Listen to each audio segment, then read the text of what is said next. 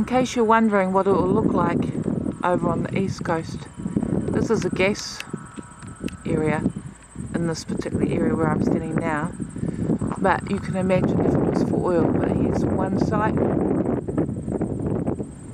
down the road a little bit more another site, all beside streams.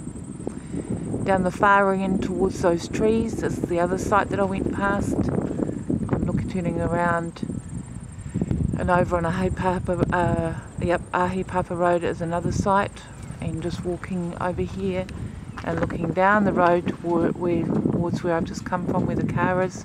There's two more sites, and then you turn and walk up this way and I can see the water treatment plants just standing right beside there, and then across the way, and I'm looking back up towards the production station, the mountain, Kapuni stream, and above the production station are three more sites.